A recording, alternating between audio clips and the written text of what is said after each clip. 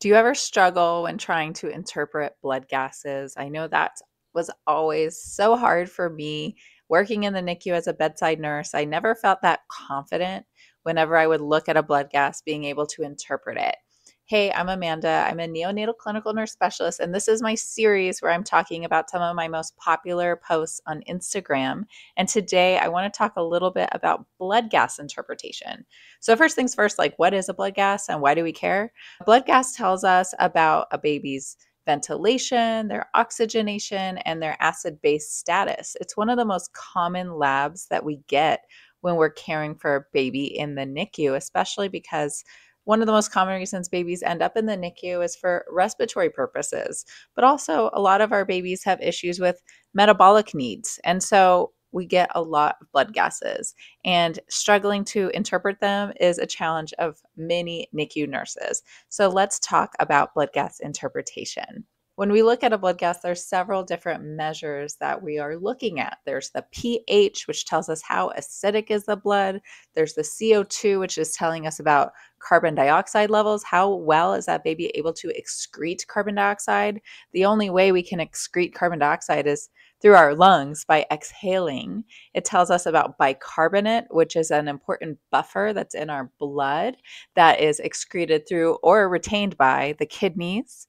And it also tells us about this base excess or deficit. And that specifically always confused me. So make sure to stay to the end to understand the base a little bit better. But first, what is normal?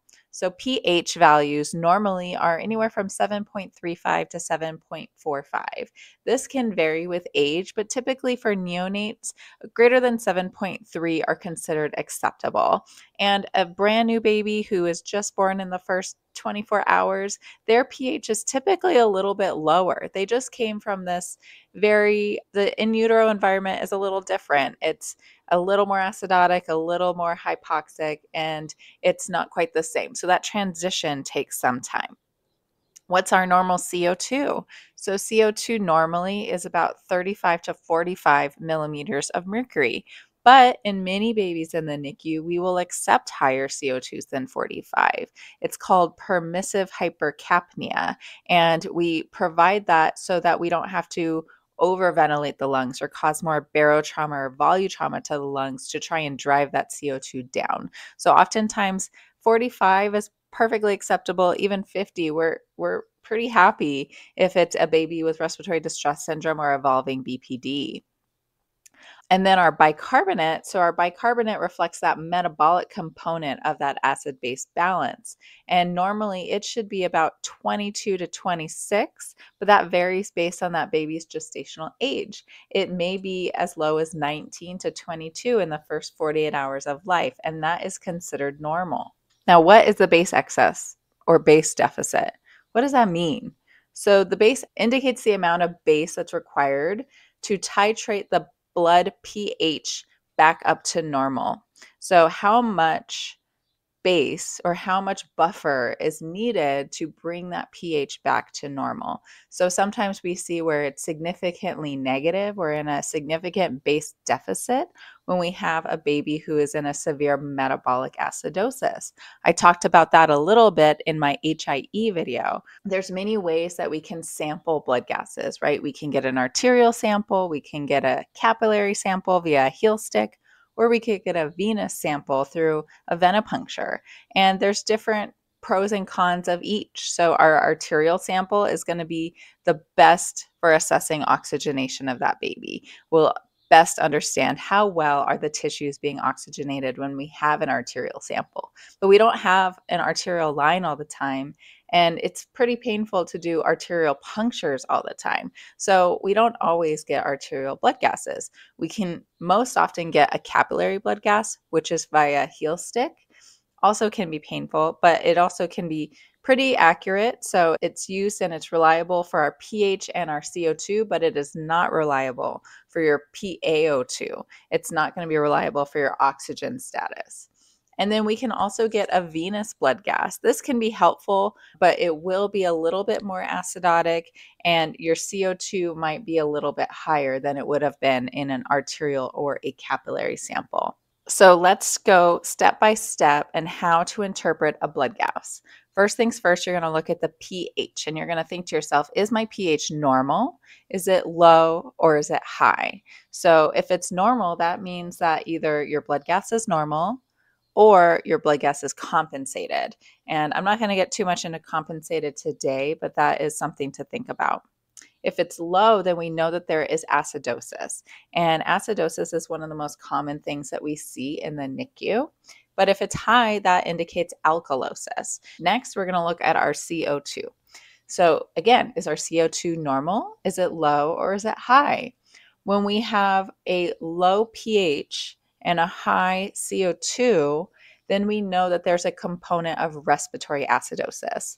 Carbon dioxide is an acid, and if we have a lot of it getting stuck in the body, not being able to be excreted because the baby can't ventilate well, then we have respiratory acidosis. That buildup of CO2 is going to pull the pH down, okay?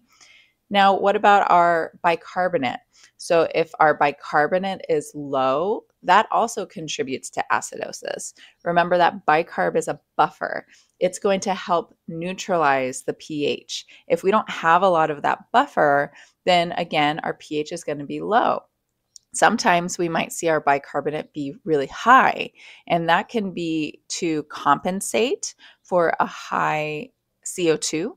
So for a respiratory acidosis, sometimes the kidneys will try and hold on to bicarbonate so that it can try and bring that pH up. And that is kind of that component of compensation, right? And then, of course, we're looking at our oxygen status if it is an arterial gas. If it's not an arterial gas, we're going to be trending oxygenation from our pulse oximeter, okay? So remember your pH first. Is it normal? Is it high or is it low? Your CO2, is it normal? Is it high? If it's high and your pH is low, we're thinking respiratory acidosis. If your pH is high and your CO2 is low, then your baby is probably overventilated. A respiratory alkalosis in a newborn is oftentimes related, it's an iatrogenic cause, meaning we caused it and we need to wean our vent, okay? Then when we're thinking about our bicarbonate, so if our pH is low and our bicarb is low, then that is a metabolic acidosis, right? All right, let's practice this blood gas together. So our pH is 7.23. So think to yourself, is that high, is that low, or is that normal? Okay. Our CO2 is 58. So again, is that high, is that low, is that normal? And our oxygen, this is an arterial blood gas, is 41. And our bicarbonate is 24.3. We have a base deficit of -3. So let's talk it through together. So our pH is 7.23. That tells us there's a component of acidosis, right? And so what we have to try and figure out is what is the primary problem causing this acidosis? Is it a respiratory acidosis or is it a metabolic acidosis? Now, our CO2 being 58 tells us, okay, this baby is holding on to a lot of carbon dioxide, and that is pulling our pH down. A lot of acid creates more acidosis. Our bicarbonate is 24.3, so that's normal. The bicarb is within the normal range, so it's an uncompensated respiratory acidosis. And in this case, there's also a degree of hypoxemia. So the baby's oxygen levels in this arterial blood is pretty low. So we're going to want to look at how much oxygen are we giving the baby, maybe giving the baby more oxygen, looking at our ventilation overall to see, does this baby need an increased amount of inspiratory pressure? Does this baby need to be intubated? The clinical context is going to be important with this patient, okay? Let's practice one more, okay? All right, so for this baby, your pH is 7.52. Your CO2 is 28 and your bicarbonate is 22.8. This is a capillary blood gas, so the oxygen is not going to be reliable. So we'll say that our pulse oximeter is reading 97%, okay? So let's talk it through together. Our pH is 7.52. So that is high, right? That is alkalosis. That is a very high pH for a baby. Our CO2 is 28. That is pretty low. So that is a low CO2 for the baby. So the baby's blowing off a lot of CO2, and that is bringing the pH up really high. And our bicarbonate is 22.8, so that is considered normal. So in this case, we need to wean however much ventilation this baby is getting. Maybe this baby's intubated and ready to be extubated, but this could very likely be iatrogenic respiratory alkalosis. Or if the baby wasn't on supplemental oxygen, we need to kind of figure out what's going on. Is this baby really tachypnic, where they're blowing off a lot of CO2? So weaning the vent would certainly be the first step. Now, I lied. Let's do one more. So you are caring for a baby and their blood gas, it's a capillary blood gas, is 7.21, CO2 is 39, and bicarbonate is 16.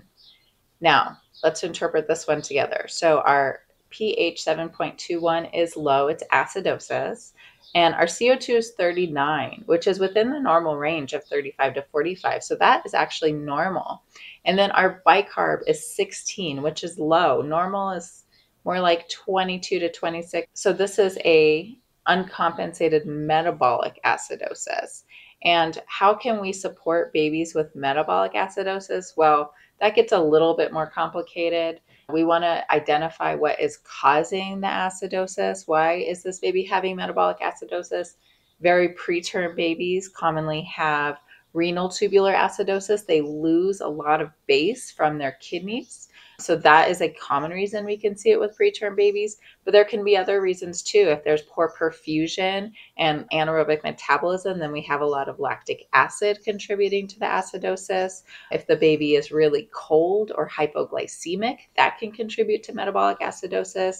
If there's an infection, that can definitely contribute to metabolic acidosis. So there's a lot of things to think about when it comes to metabolic acidosis. I hope that this was a helpful review for you about blood gas interpretation and blood gas analysis. Next time, we will be talking about neonatal blood pressure. So that's a really hot topic, and that one I'll probably need my notes for. So I'll see you next time there. Oh, and don't forget to like and subscribe so that you get more of these videos so that I know that you like them. I can't wait to see you next time. Bye.